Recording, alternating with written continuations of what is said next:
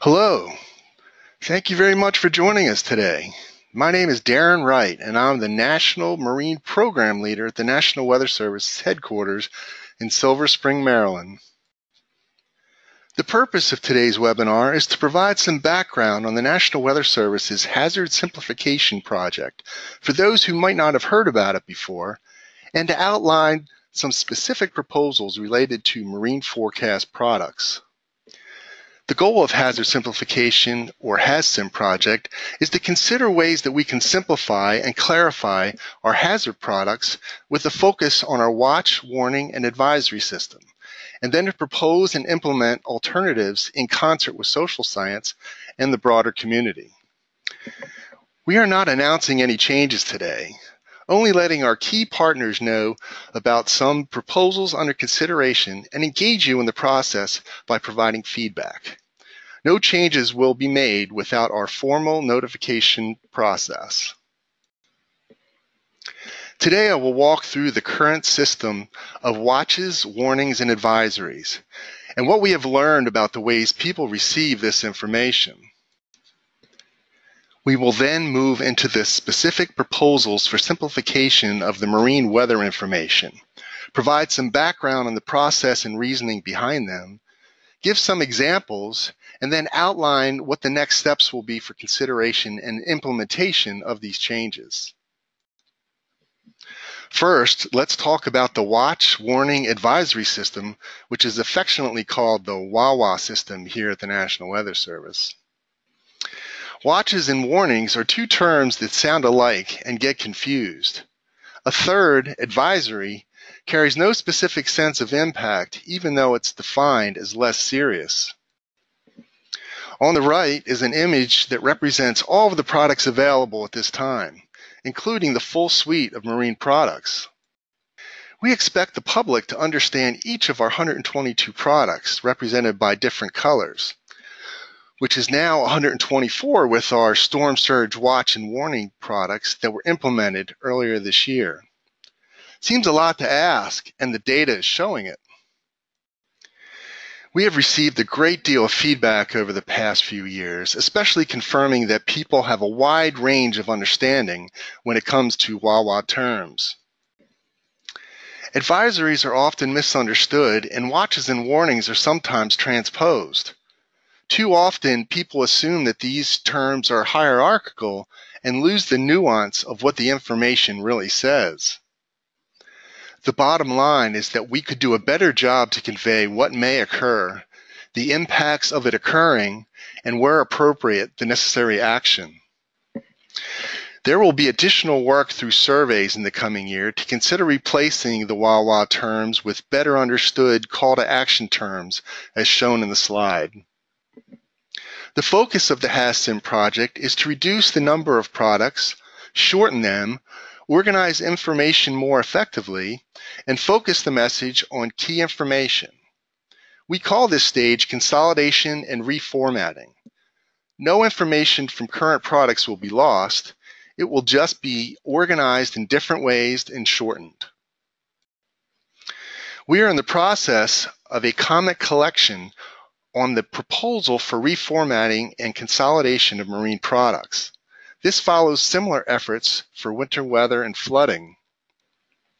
We are proposing to reformat marine messages into a bulleted format using a what, when, where framework in order to allow for brevity while focusing on impact.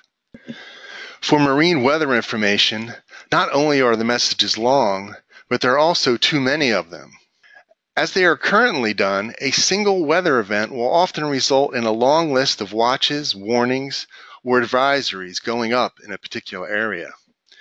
It is a lot of information for users to sort through, particularly in the marine environment, where information can sometimes be difficult to access.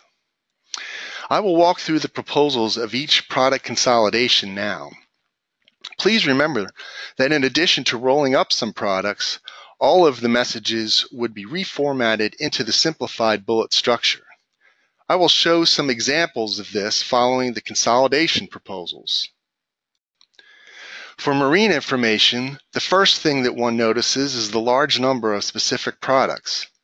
In practice, we find that any one event often ends up with multiple watches, warnings, or advisories being issued, and also that several of them are quite similar to one another. What we are seeking comment on is whether it is possible to reduce the number of those products to reduce confusing or missing information. All information related to wind and waves for vessels would be contained in a single streamlined message. This schematic shows what an advisory would look like under this construct. Instead of multiple advisories for different phenomena, there would be one single advisory for all related threats, called a marine advisory. I will show some specific examples after we walk through the proposals. Likewise, existing watch products related to winds, waves, and freezing spray would be consolidated into a marine watch. We realize that heavy freezing spray is slightly different than other products here, so we are asking questions in the survey to allow for specific feedback on items like this. The goal is not to force fit any of these, but simply to better understand whether this type of consolidation raises any concerns for operations or management decisions based on conditions, which is why we are gathering feedback before moving ahead with any implementation of changes. This is the proposal for consolidation of warning products into a single marine warning. I would note that the special marine warning is a non-VTEC short-fused polygon-based product, slightly different than the other warnings listed here. On the survey, you will find a specific question related to whether you feel the special marine warnings should be combined with other warnings listed here. Similar to the marine product reformatting and consolidation, there are proposals outlined in the survey associated with beach products. The primary difference between this suite of products and the marine products I just showed are where we expect the user to be when they need the information. Marine products cover people likely to be on the water in some sort of vessel, while what we call beach products affect those working, living, and recreating along the coastline, including swimmers and surfers. Of note, there are a number of beach and surf zone products that are not currently in the WAWA framework.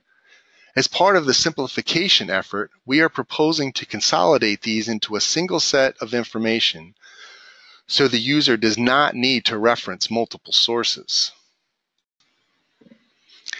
Many of you are probably familiar with this marine message. This is a small craft advisory issued this summer by the Weather Forecast Office in Seattle. This is the same message reformatted into the proposed marine advisory format. As you can see, all of the same information is present, including a precautionary message for small vessels and inexperienced mariners. But the message has been shortened and bullets have been added to succinctly convey the threat. This format provides multiple benefits specific to marine users. While small craft advisories have been a staple of marine forecasts since the 1930s, the term small craft is somewhat subjective, and truly it comes down to the experience of the mariner in handling a vessel of that size. Here's an example of a storm-force wind warning that is currently used. Again, notice the new format using the what, where, when, and additional details. I would like to also note that we are considering replacing the additional details section with one called impacts. There is a specific question about this in the survey. Finally, an example of the beach warning. This is one for high rip current risk. Once again, you'll notice the new format. The survey, which we will talk about next, has additional examples. As mentioned earlier, we released a survey in early September to get feedback on these proposed changes. The survey was developed by social scientists to help design questions in a way for the National Weather Service to get the feedback desired. The survey provides examples of current and proposed new products similar to what I just showed and asks if you strongly agree, disagree, or strongly disagree. We understand that a number of you have been impacted by recent weather events. To ensure everyone has sufficient time to provide input, we have extended the survey deadline until Thursday, October 12th. Your input is very important to what product changes will move forward. A link to this survey is available at the top of this slide and will be shown again on my final slide. Once again, the survey of proposed marine product changes closes October 12th. At that point, the National Weather Service will begin analyzing feedback to consider which changes would benefit the marine community. Any changes would not be implemented before fall of 2018, following all typical notification procedures. We envisioned that no major software changes would be needed for VTech. The plan, based on the proposals you have seen, would simply include retiring some VTech codes. Well, that's it. Thanks for joining us today to learn more about our hazard simplification effort. Notice at the bottom of the slide the link to the survey that is going on right now. As a reminder, the survey closes October 12th, and we welcome and value any feedback on these possible changes to the Marine Product Suite. Thanks again. Have a good day.